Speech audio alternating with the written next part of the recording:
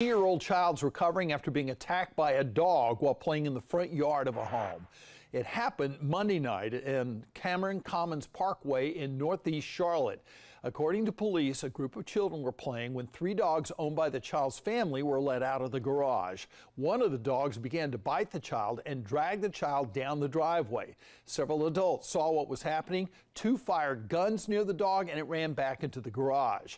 Medic says the child was seriously injured and was taken to the hospital.